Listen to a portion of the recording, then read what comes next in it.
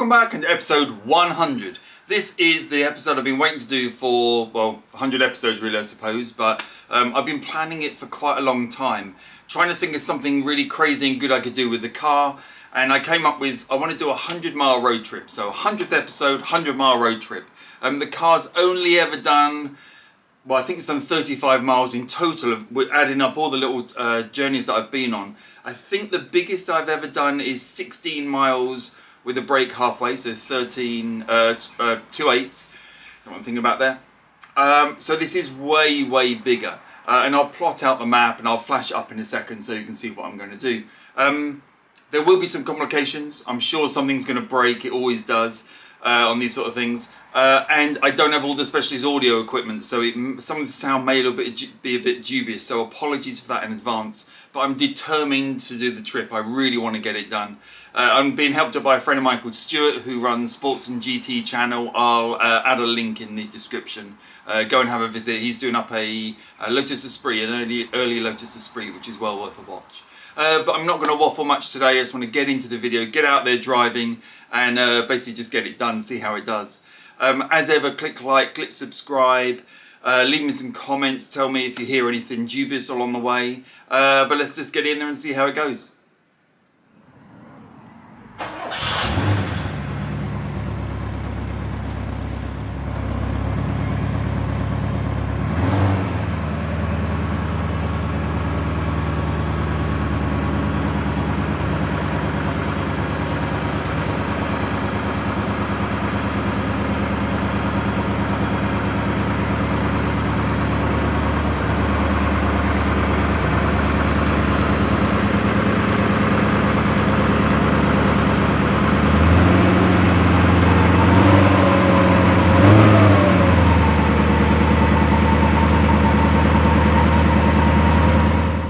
This commemorates the 100th episode of my series. I'm just trying to carefully reverse out. And I'll be honest, I'm a bit worried. The most I've ever done in one journey is 13 miles. So this is quite a bit longer. I think the longest leg of the journey will be about 36 miles over to Farringdon.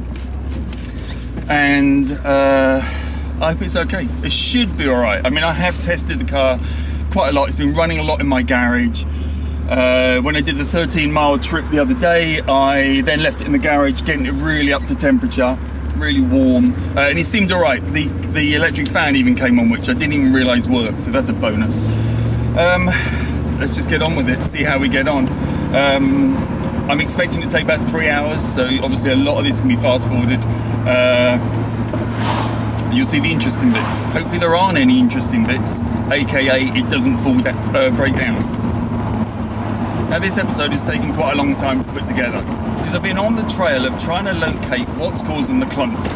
You may hear it every now and then, although it is a lot better since I found the spring clip rip missing on one of the rear driver's side brakes. But the clunk is still there, and I don't know what it is. But I'm fairly happy that it's not dangerous, hence I'm doing this journey. But up until I found the brake spring clip was missing, I really wasn't sure what was going on. And I didn't like to drive the thought of driving the car far, knowing that there might be pieces of suspension falling off and stuff like that. But I've been over everything. Everything seems good, it seems correct. I'm very happy that it's a solid car. I still don't know what the clunking is though. I actually have a clunking front and back, so it's kind of matching, which is quite nice, I think. So our first stop is going to be Farringdon. It's a beautiful little market town that sits between the River Thames and the Vale of White Horse. Now, I've never actually been to Farringdon, mainly because they built a bypass. It cost £1.6 million back in 1979, which is coincidentally the same year that this car was built, and I figured we should just drive on that just to say hi. So Farringdon came and went. We're now in Lechlade, which is a beautiful little town. If I can, I'll turn the camera. You can have a quick look. It's a fantastic looking little village.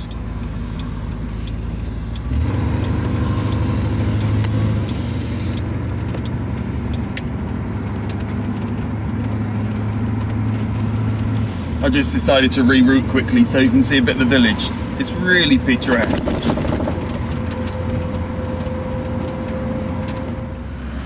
So we're just arriving into the tiny picturesque village of Byberry. Now this is described as one of the most beautiful villages in Britain. It's got apparently the most photographed row of cottages anywhere in Britain. It is really spectacular. If I can, I'll pan the camera around so you can have a look. The tick over is very high, 1500 tick over. So far, pretty uneventful journey. It's just driven here without any issues at all, which is really nice. We're stuck at traffic lights at the moment, and off we go. Right, and where we're heading is the Classic Motor Hub, which is they deal with car storage, car sales, and car transportation. Now, I came here many years ago and test drove a Testarossa actually, which is amazing. And periodically they do open days, coffee mornings and things like that. We're just going to drop in for a coffee, maybe even a pastry or something, if I can find where we're going. I need to just check with the map again. We are en route. Yep, we're good. So we're going to have a quick coffee there, check the car over, just check everything's okay. It's driven now for something like 35 miles, I guess. It's at 97 degrees temperature, the engine, and we've got 58% petrol. So we're not doing bad.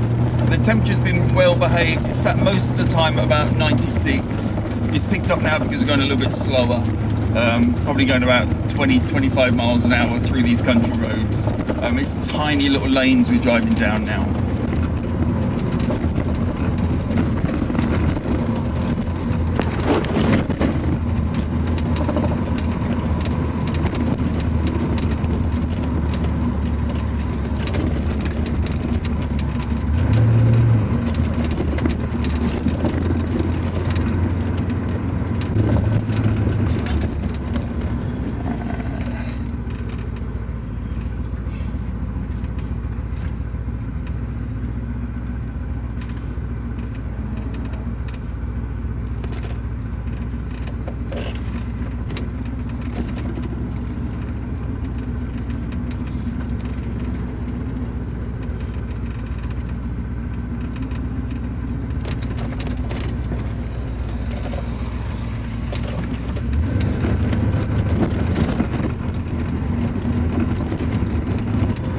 The problem with country lanes is when something comes the other way, you get that situation with the van. Luckily, he backed up. I don't mind giving way, of course. It was just a problem with this. It's a bit difficult getting it back to, reversing and trying to find somewhere for it to slip into. Right, we made it. Pretty straightforward drive. We're at the Classic Motor Hub. I'll give you a few shops around. We're going to stop and have lunch, maybe like a sausage baguette or something like that. And then we're off on our trip over to Burford. This has been about 36 miles, I think it is, and no issues at all, which is quite amazing, really. But let's see if it'll start and get on with the next part of the journey.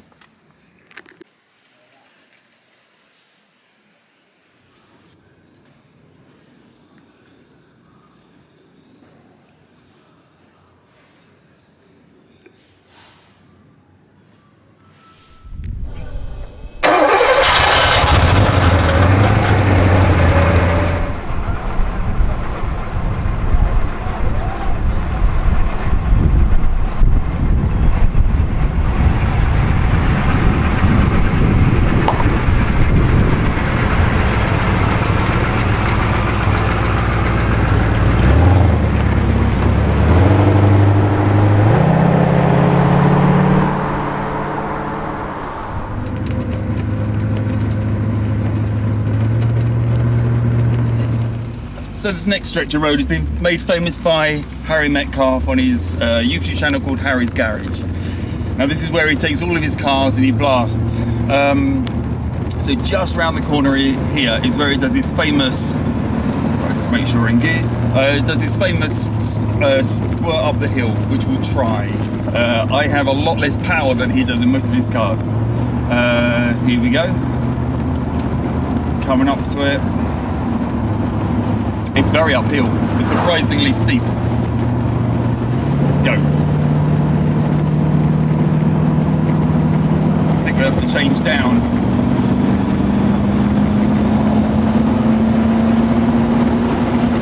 There we go.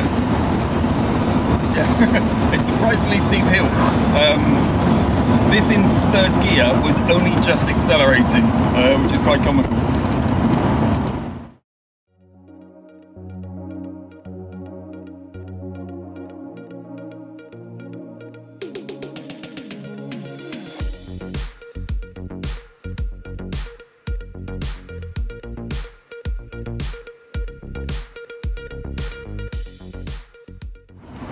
So across this journey, what I've learned about the 928 is that it actually drives really well. It's very smooth. Okay, mine has got many problems, I know that. But it's surprisingly smooth. It handles the bumps really nicely. It doesn't crash, it doesn't sort of skid around or anything. And my front suspension, you know, I've set up the geometry there, so that is going to be way off target. This is another famous Harry Metcalf's corner. Just race down here a little bit. And these are horrendously bumpy roads, so you can probably tell by the way the camera is bouncing around all the time. But the car copes really well. I mean, yeah, there are still a lot of clunks and things, but it's doing all right.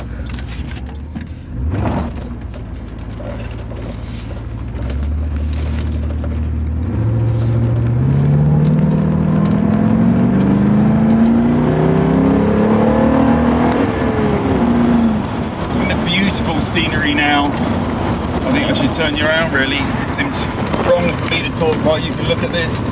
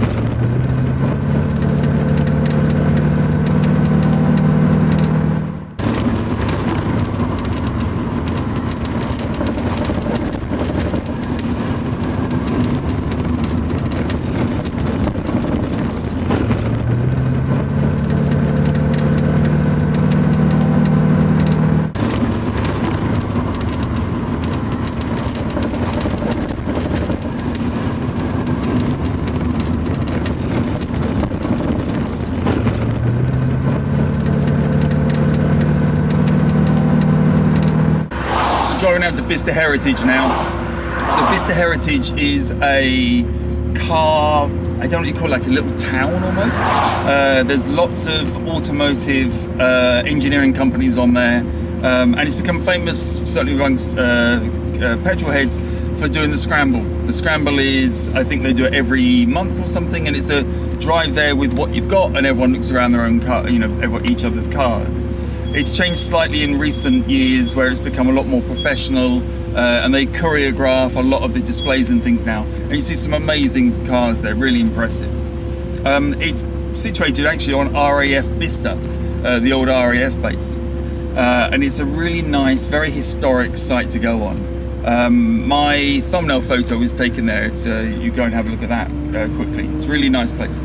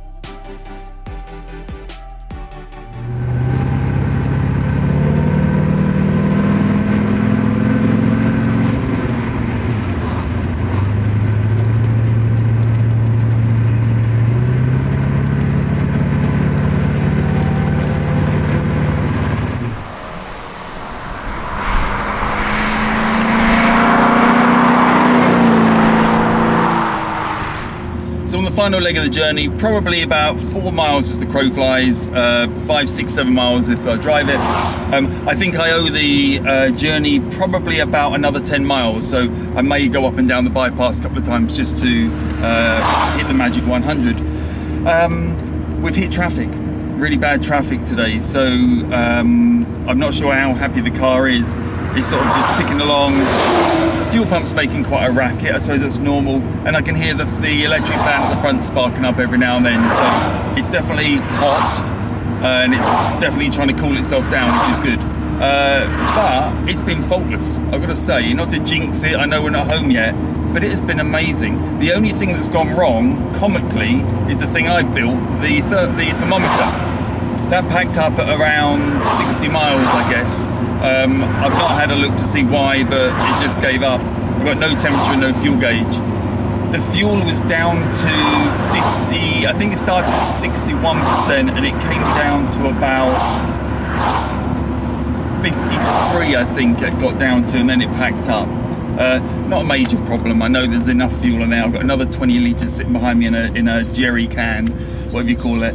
But it's been really good. Really impressed with how the car's behaved, and I actually really enjoy driving it. It's really solid on the road, surprisingly soft, as in it copes the bumps well, very smooth. The seats are comfortable.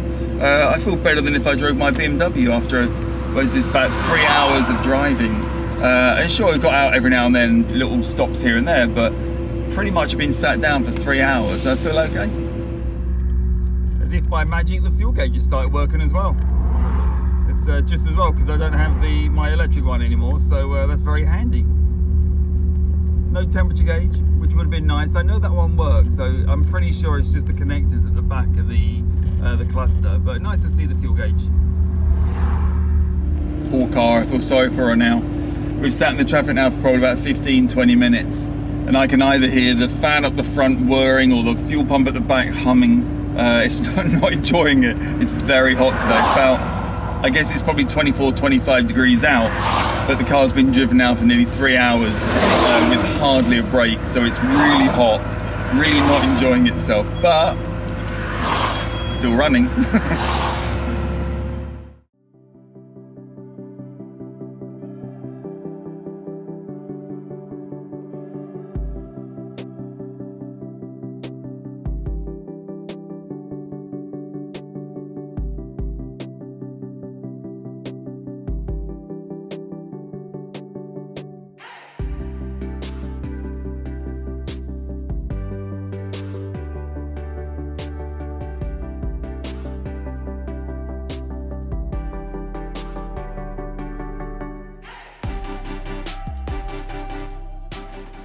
Right, and that's it.